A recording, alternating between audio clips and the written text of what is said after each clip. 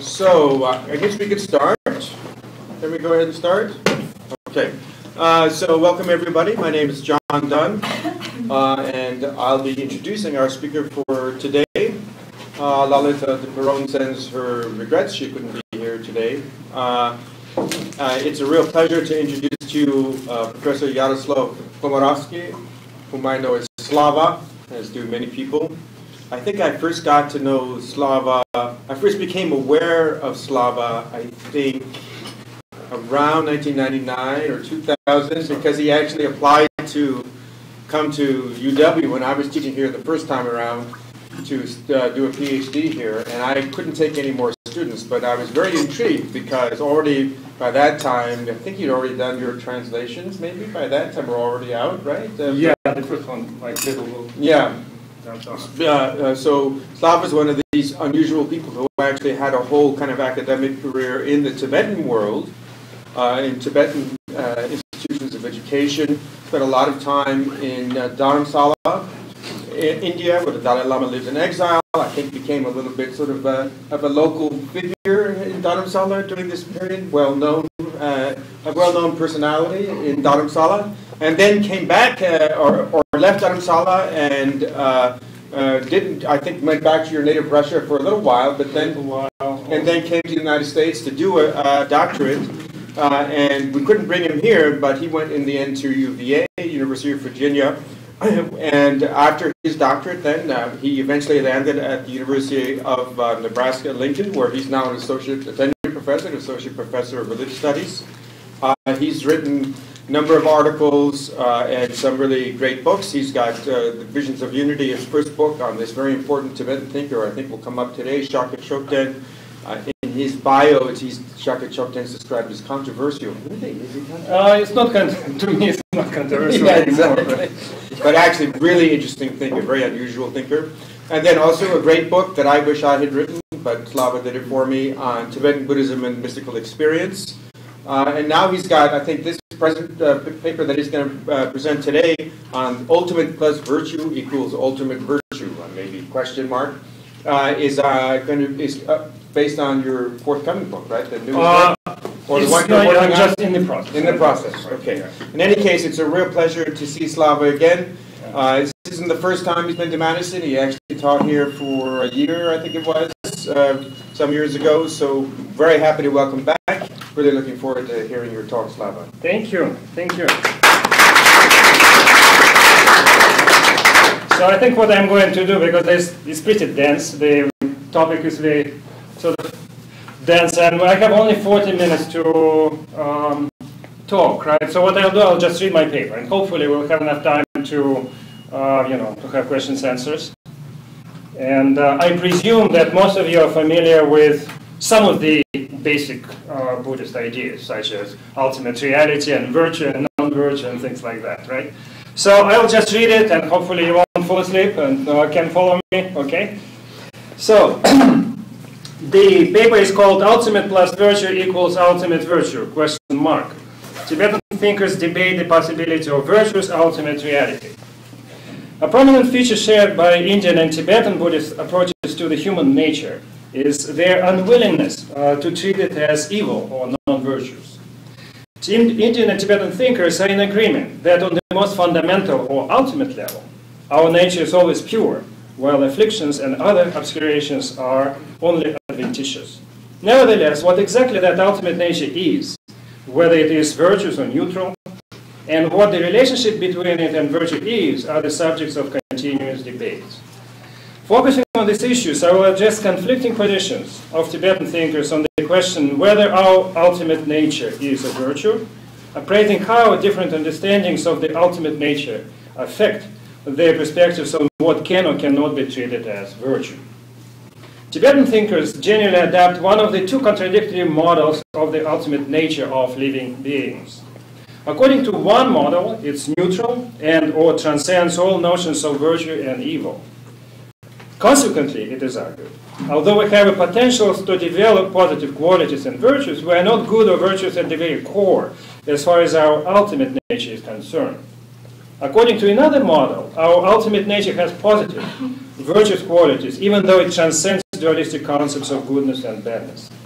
Consequently, it is argued that it's good and virtuous or are virtue. While both positions are articulated in Indian texts, taken by Tibetans as authoritative, Tibetan scholars usually treat only one of the two as definitive, issuing dramatically different interpretations of such categories as ultimate virtue, or virtue in terms of the ultimate, found among other sources in Asanga's Summary of Higher Knowledge, or the Dharma Samachaya. Overall, when debating the question of ultimate virtue, Tibetan thinkers are occupied not so much with the nature of virtue or goodness per se, as with what the nature of ultimate reality is and how it is related to such categories as virtue, or the innate potential for awakening or enlightenment. Their positions on the nature of ultimate reality vary significantly, and they hold highly diverse opinions on the relationship between reality and virtue. To better understand where this diversity is stemming from and thereby provide background for the discussion of conflicting positions on ultimate virtue, I will begin with some general observations. Buddhist vocabulary contains many terms whose meaning and application vary significantly depending on context, tradition, and thinker. Buddhist commentarial literature lists and elaborates upon multi-layered meanings of such terms. A well-known example is Dharma, which, according to Vasubandhu's principles of explanation, has at least 10 meanings, such as knowables, nirvana, mental object, and so forth. While some of these meanings can be included into the broader categories, others are mutually contradictory. This context-dependent variety is usually not seen by Buddhist thinkers as problematic. After all, what is surprising in one and the same term having different reference?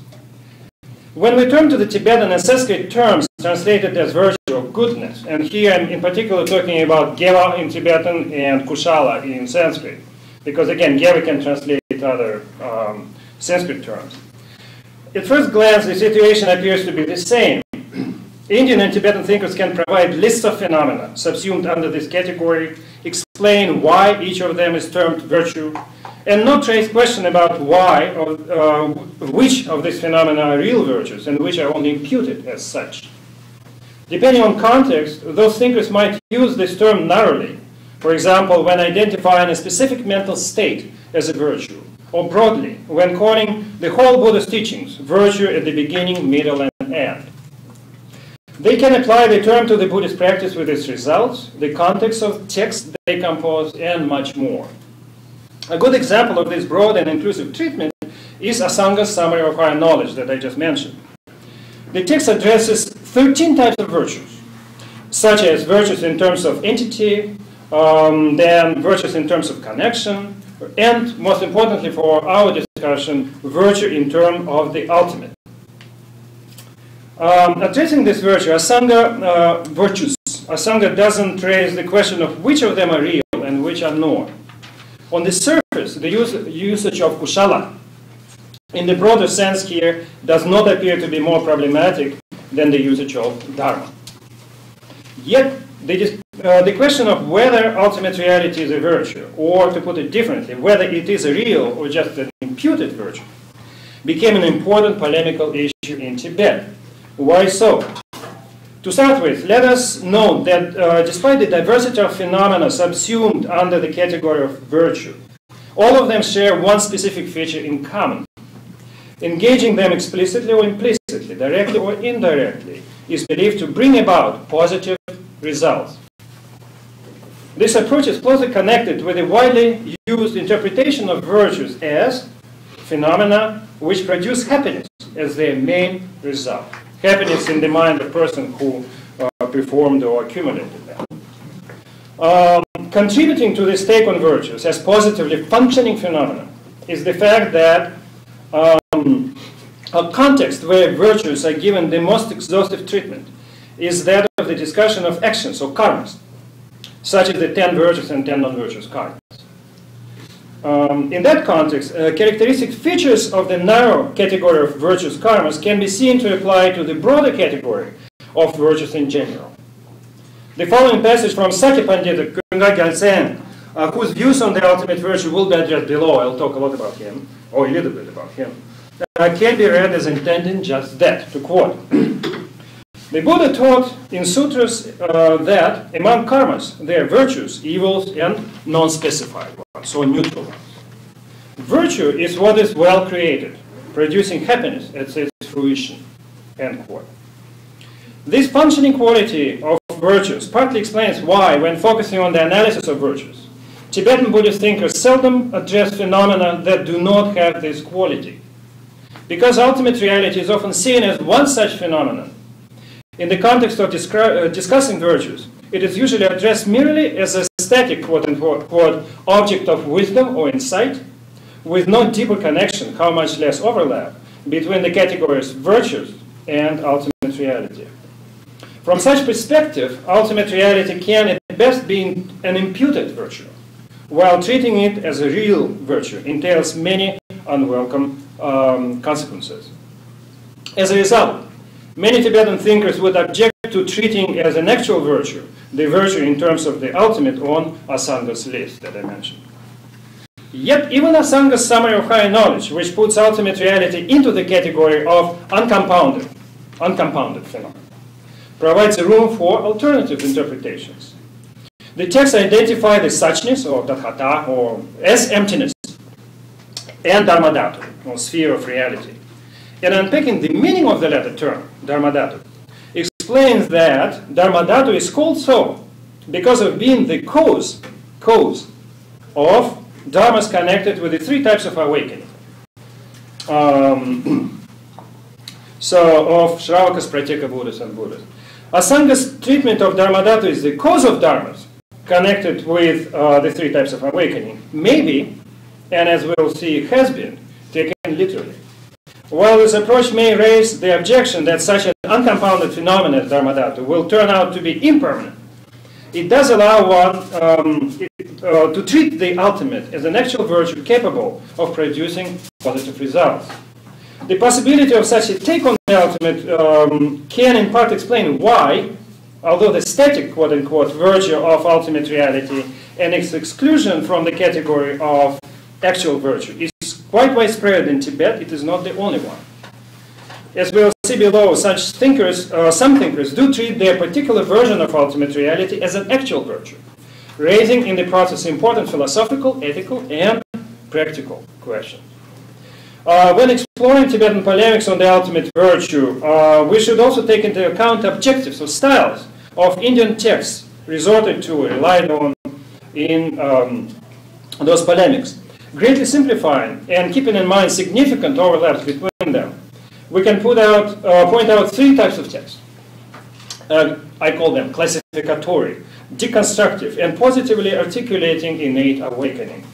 So the first one is, examples of the first are the Abhidharma texts, such as Asanga's summary of higher knowledge. Those texts are concerned with defining and classifying phenomena into different categories and matching those categories with each other as the means of organizing and coherently presenting diverse sets of Buddhist teachings. It is little wonder that those texts include even such phenomena as ultimate reality into different lists of categories and match them.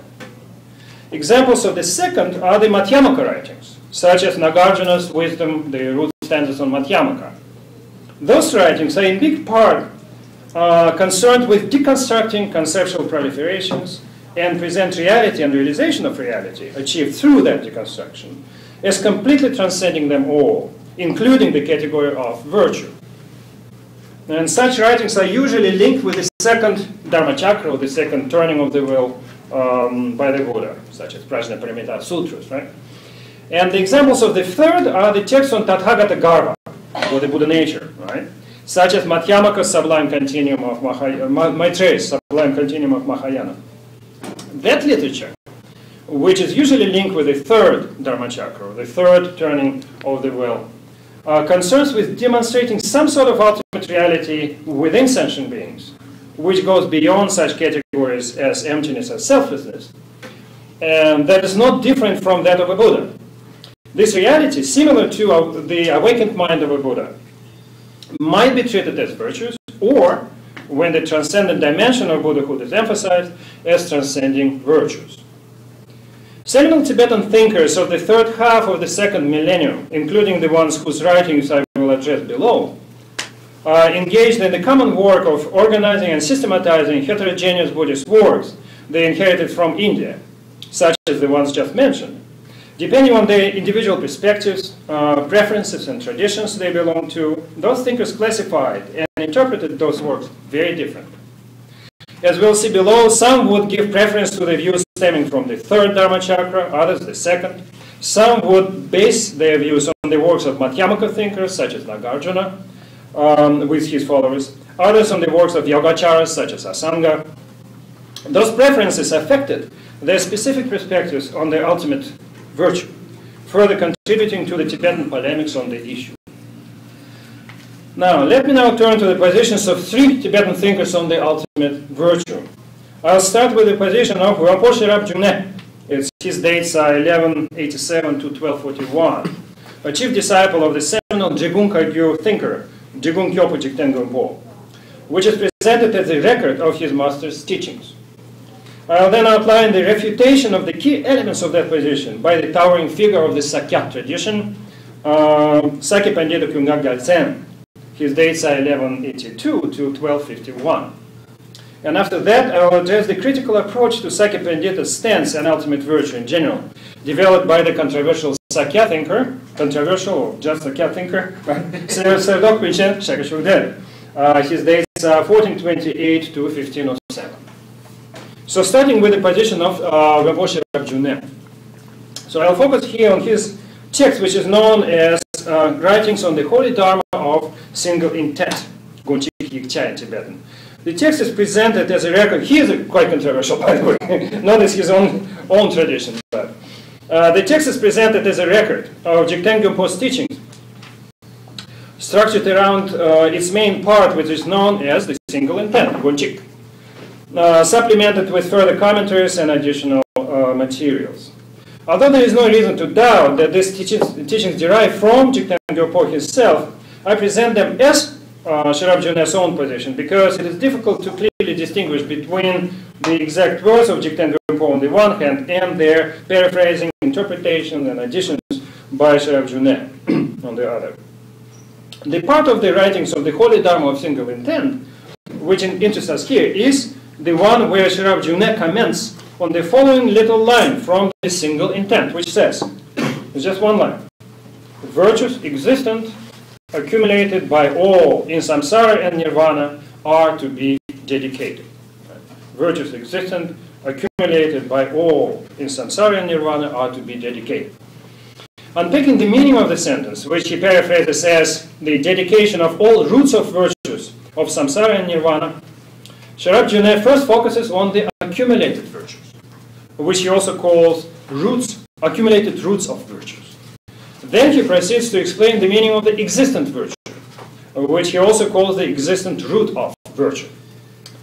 With regard to the accumulated roots of virtues, he points out that... Is that Yupe? What is it? Sakpigeva or Sakpigeva Tsa. Sakpigeva Tsa, and what's the other one? Yopigeva or Mupugeva? Yeah, the other one is Yopigeva. So the existent virtue is Yopigeva, or the existent root of virtue is Yopigeva Tsa.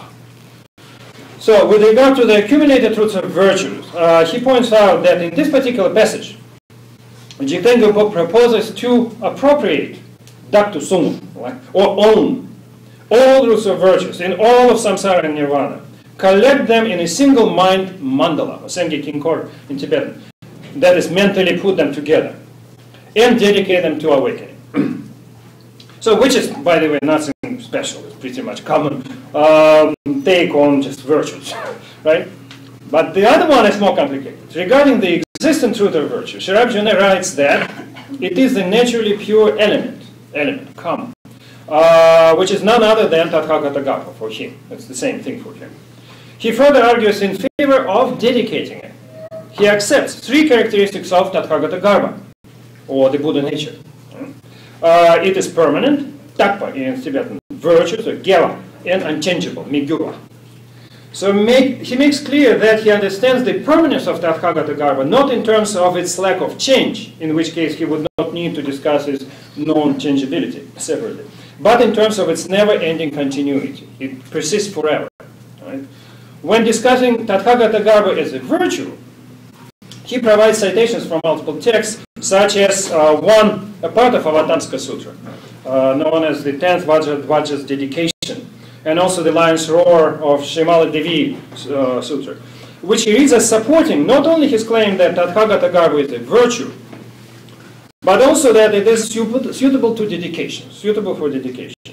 He also writes that according to the latter text, Tathagata Garbo is a virtue because of being both the factor of wisdom, in terms of its lack of afflictions, and the factor of method, in terms of its extensive positive qualities, which clearly indicates that for Sri Arjuna, Tathagata Garbo, which he treats as the same as Dharmadhatu, is a virtue not just in terms of providing a support for virtues to function, or positive results to happen or ripen, but in terms of itself being a combination, so to say, of two factors, non-afflicted wisdom and positive qualities.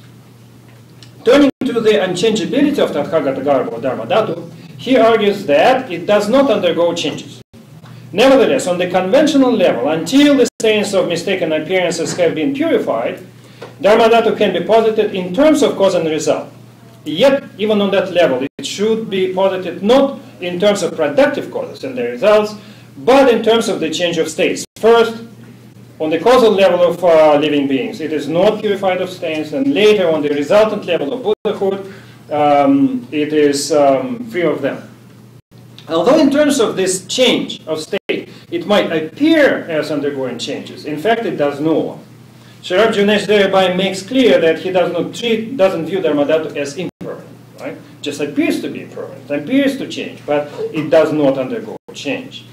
Consequently, for him, it is not a virtue in terms of a functional phenomenon, produce a positive result, as I mentioned before. So, having discussed Dharmadhatu's three features of permanence, virtue and changelessness, Sri Arjuna returns to the twofold division of virtues into accumulated and existent. So here he argues that the dedication of both types of virtues to the unsurpassed awakening was taught in the sutras of the third Dhammachakra, such as, again, this text of the 10th Vajra's dedication. And here he quotes it, for example, a couple of lines here. As many virtues of my directors as they exist, created, to be created, and likewise being created, so let everything come in contact with good, end quote. So he writes that consequently, with Tathagata Garbo being inconceivable and immeasurable, the accumulated virtues will also become inconceivable and immeasurable when blessed by it through dedication. So blessed by that existent virtue.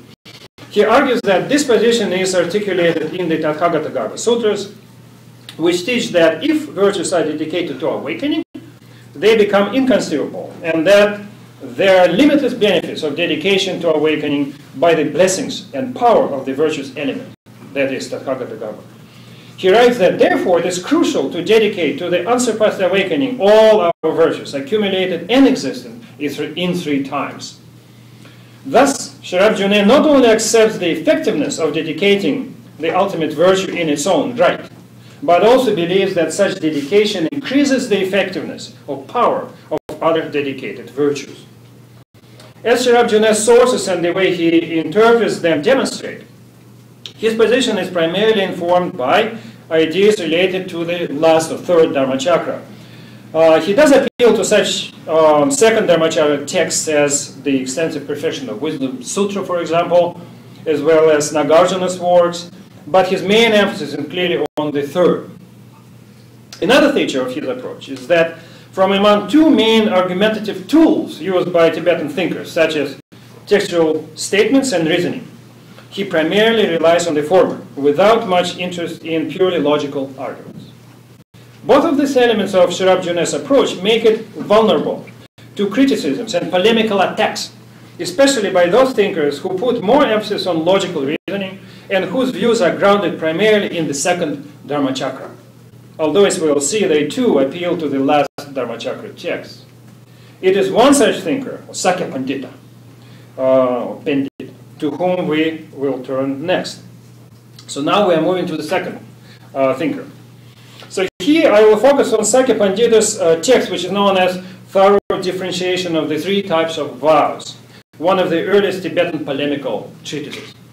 The Thorough Differentiation criticizes those thinkers who uphold the possibility of dedicating ultimate virtue, interpret the 10th Vajra's passage that I referred to before as referring to the self-arisen, existent virtue, and treat that virtue as Tathagata Garbha, or the Buddha nature.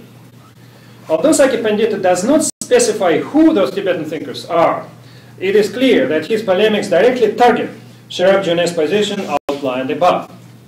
In his elaborate refutation of that position, and I will not go into details of that here, Sakya Pandita focuses on three interrelated claims: that there is a primordially existent virtue, that Tathagata Garbha is a virtue, and that Tathagata Garbha can be dedicated.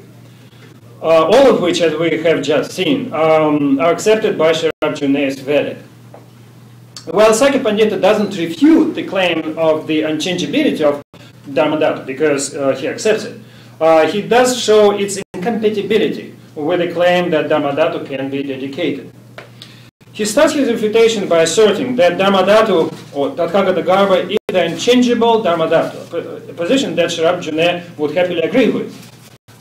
But the conclusion he draws is in direct contradiction with that of Sherab Junet.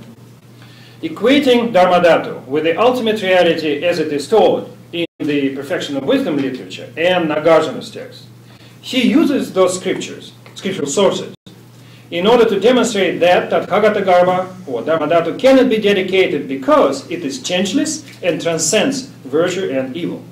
Of course, Sakya Pandita is well aware that many sutras and Indian commentarial works appear to teach that Dharmadhatu is a virtue by either listing it among many categories that include the word virtue, or explicitly describing it as a virtue. Nevertheless, he persistently treats such passages as referring to either virtues or the ultimate, and never to something which is both a virtue and the ultimate. As for the ultimate virtue taught in the Summary of Higher Knowledge, or Asanga, Sakya Pandita states unequivocally that precisely because it refers to suchness or ultimate reality, it cannot be an actual virtue. But if suchness or Dharmadhatu is not an actual virtue, then what is the reason for calling it virtue in the first place? According to Sakya Pandita, it is called virtue simply in terms of the absence of evil, not because of involving any additional virtuous qualities besides that. This is similar, he says, to the reason for calling the freedom from illness physical happiness, and the absence of sorrow mental happiness. Although neither one involves any additional elements other than the lack of suffering, that very lack of suffering is called happiness. This line of argument makes clear that, according to Sakya Pandita, unless something acts as a productive cause of happiness, and therefore is impermanent, compounded, and falling outside the scope of ultimate reality, it cannot be an actual virtue, only an imputed one. The same logic applies to Dharmadhatu in particular, as he puts it, to quote, although Dharmadhatu also was thought to be, or was said to be a virtue, it is not an actual virtue, which produces the result of happiness, end quote. This shows that he limits the interpretation of virtue to a functional phenomenon, producing happiness, as he puts it in another verse, to quote, because these are created karmas, they should be known as compounded. Because Dharmadhatu is uncompounded, it is not a karma, therefore, it is neither a virtue nor evil, end quote. When he turns to the Vajra dedication passage, starting with as many virtues of my greatest as they exist, Sakya Pandita argues that it refers not to the innate primordially existent virtue, but simply to virtues created by all living beings. He points out that if this passage were referring to Dharmadhatu, neither the words as many nor the word exist would be applicable. This is because, he says, as many indicates multiplicity, while Dharmadhatu, being free from proliferations, is beyond multiplicity and scarcity. Not only that, Dharmadhatu transcends the category of existence itself, according to him. As he puts it, Dharmakirti is not, Dharmadhatu is not even existent. Dharmakirti taught well that just existence is necessarily impermanent, end quote.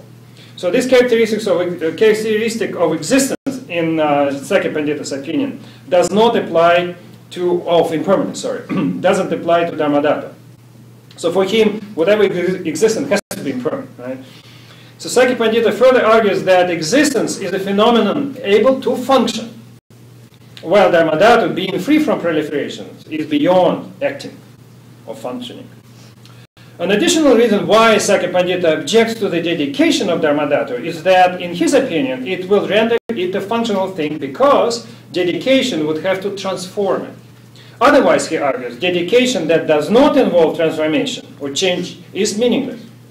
But accepting that Dharmadhatu can undergo transformation or change would contradict the Buddha's teaching that Dharmadhatu is unchangeable, according to him.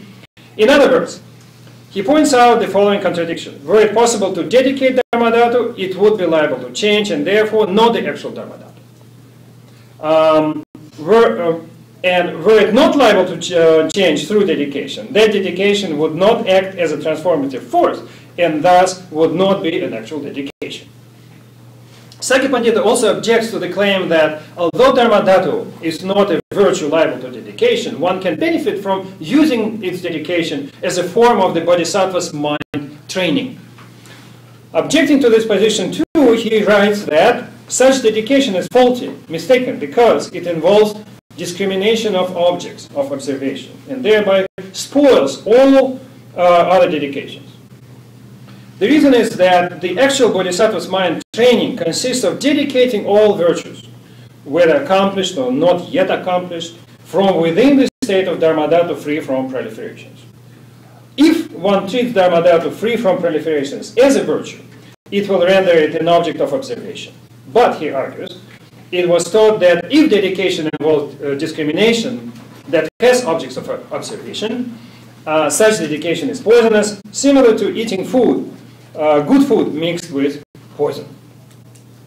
Overall, Sakya Pandita's position, which is supported not only by textual references but also multiple logical arguments, looks much stronger than that of Sharabjuna, who primarily appeals to scriptural authority. Nevertheless, on the surface at least, it is one-sided, in the sense of siding with only one interpretation of ultimate virtue, and rejecting others as invalid or, at best, having an interpretive meaning. This position, based mainly on the teachings of the second Dharma chakra and related commentarial literature, can and has been understood as a straightforward endorsement of the idea of Dharmadhatu as freedom from proliferations, which is beyond virtue, non-virtue, and even existence as such. That said, later Tibetan thinkers did feel the need to critically approach, further elaborate on, and to interpret this position. One of those thinkers was Shakya, to whose position we turn now. So this is the last one we'll talk about, the third thinker here. Shakya then raised questions regarding Sakya Pandita's position on ultimate virtue in his text, which is called Good Questions, about the thorough differentiation of the three types of vows. The text, which was composed in 1475, poses more than 100 critical questions about Sakya Pandita's thorough differentiation. Not just about virtue, there's lots of other, many questions there. It provoked a considerable controversy among Sakya scholars, and a few of them attempted to provide answers. In 1481, 6 years after writing the first text, Shakya then answered his own questions in the text which is known as the Golden Lancet. So that's what we'll be using here, primarily. So what I'm saying below is primarily based on what he said in that text. There are about maybe 15 questions and answers dealing with the issue of ultimate reality versus virtue and so forth. So Shakya then acknowledges that Sakya Pandita's thorough differentiation explicitly says that ultimate reality cannot be an actual virtue. But he argues against taking this statement literally. Instead, he takes literally such sources as Asanga's commentary on the Sublime Continuum, which describes Tathagata Garbha as virtue and purity, as well as his summary of Mahayana, which describes the thoroughly established, which is just another name for ultimate reality here, as follows, to quote Asanga. Why is it called thoroughly established? It is thoroughly established because of not changing into another, because of being a pure object of observation and the supreme of all virtuous dharmas. Supreme of all virtuous dharmas. Due to having that supreme meaning, it is thoroughly established, end quote. In contrast to Sakya Pandita, Sakya then does not think that such statements should be interpreted as referring to the thoroughly established, etc., as a virtue simply in terms of the mere absence of evil. Yet, instead of openly saying that he disagrees with Sakya Pandita's position, he proceeds to reinterpret it as to fit his own position on ultimate reality as a virtue. Sakya then explains that there are two dissimilar modes of identifying Dharmadhatu which derive from the systems of other emptiness and self-emptiness. According to the former system, Dharmadhatu is the primordial mind, or jnana, free from the duality of the subject and object, apprehended and apprehended. According to the latter, which is, what is called Dharmadhatu is just non-affirming negation, in terms of the mere negation of the entire mass of conceptual proliferations. Followers of the former system treat Dharmadhatu as a knowing, or mind, a functional thing, and, most significantly, in this context, a virtue. Followers of the latter system do not treat Dharmadhatu as a virtue, arguing that being an extreme of proliferations, be it virtue, non-virtue, or anything else, contradicts being Dharmadhatu. Now, according to Sakya then, when Sakya Pandita said that such texts as the Summary of Higher Knowledge called ultimate reality virtue in terms of the mere absence of evil, he himself accepted the self-emptiness approach, not the approach of those texts, and his interpretation should not be understood as a denial of the other emptiness position outlined there.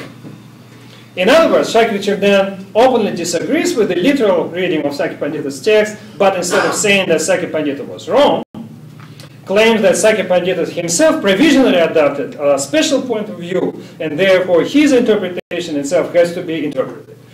This approach allows Sakya then to advance his own position, which on the surface level is very different from that of Sakya Pandita, but in Sakya Chugden's opinion is implicitly endorsed by him.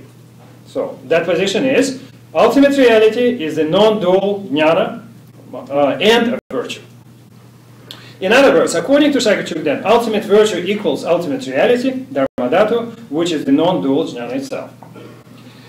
So Sakya then argues that in this context, Dharma should be interpreted as Arya Dharmas, and Dhatu as a cause. So this causal interpretation of Dharmadhatu is related to the contemplative process engaged in by Mahayana Aryas, right? So nobles who realized ultimate reality. So observing Dharmadhatu in their mental continuum and habituating with it in accordance with their modes of realization, they let their respective positive qualities be born from within Dharmadhatu, literally born from Dharmadhatu. This process is similar, he says, to seeds in a field producing sprouts from themselves when nourished by water and so forth. He clearly treats Dharmadhatu as a productive cause and therefore a functioning thing. He also treats it as a predisposition capable of producing results. Within the two types of predispositions, stained and stainless, it is of course the latter. Sakya then also describes those stainless predispositions as stainless seeds and stainless knowing or mind. And note that as this approach demonstrates, Sakya then sees the ultimate reality and potentials of predispositions as overlapping. Which is possible because of his interpretation of Dharmadhatu as a causally effective phenomenon. He further explains that there are two types of stainless seeds, the ones obtained by nature, or like naturally existent, and the other which are appropriated anew, newly accomplished, created.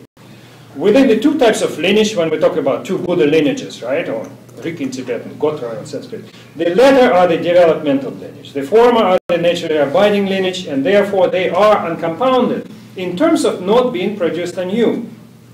Nevertheless, that doesn't mean that they do not undergo momentary disintegration. They are impermanent for him. Yet that fact that they disintegrate does not contradict them being posited as permanent, because that is done in terms of their never-ending continuity. So their continuity is permanent, but it doesn't run contrary to the fact that they change moment by moment. Furthermore, those stainless seeds are virtues, because when meeting with nourishing conditions, their entity turns into powers of the Buddha and other virtues. Without doubt, the most striking feature of Shakya-Chugden's interpretation of ultimate reality is the claim that it is impermanent. Nevertheless, he argues that its impermanence does not contradict it being explained as permanent in the system of other empties.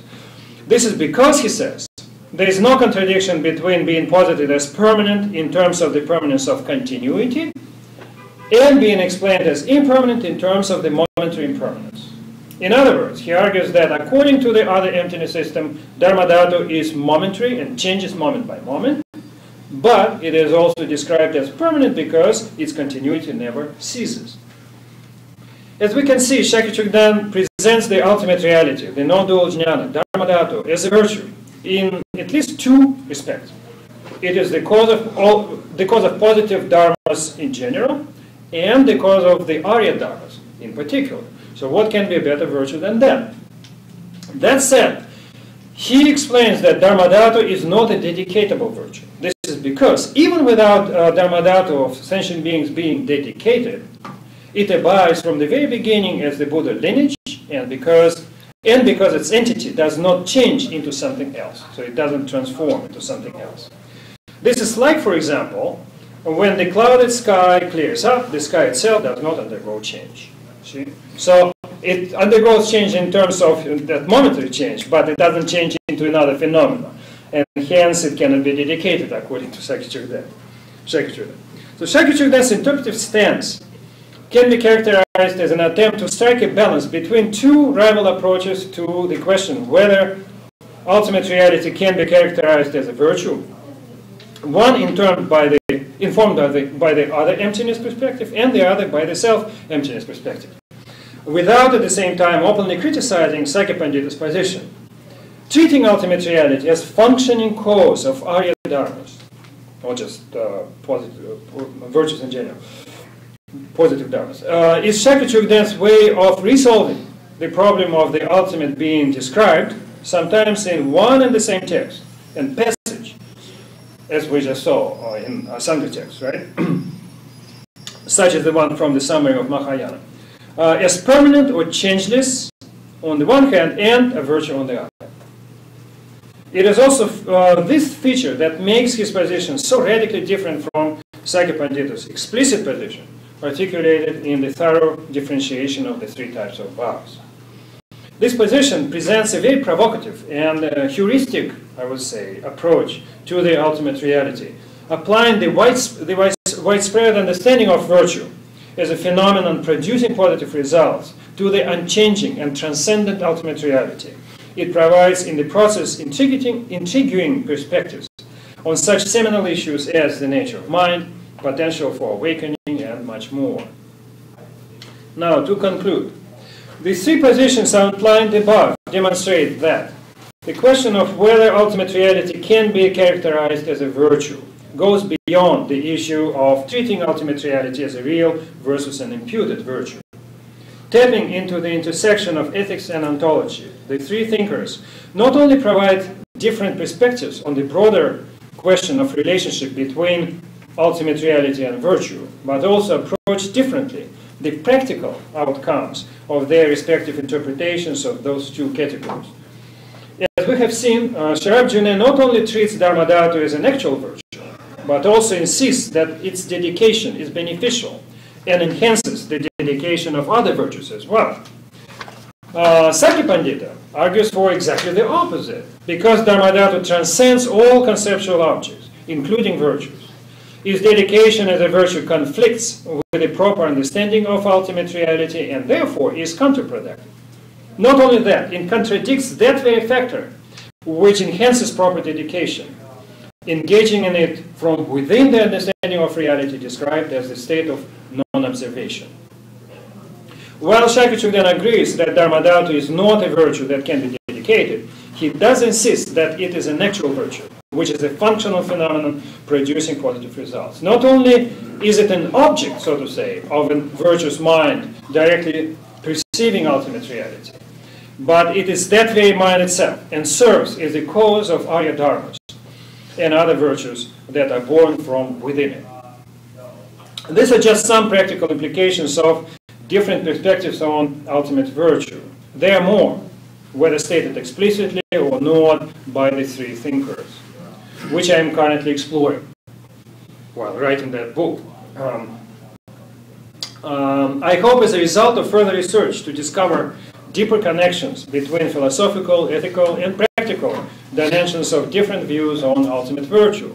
If there is any virtue to that study, I will want to dedicate it to all those who explicitly or implicitly help bring this research to conclusion. Thank you. Could you follow me?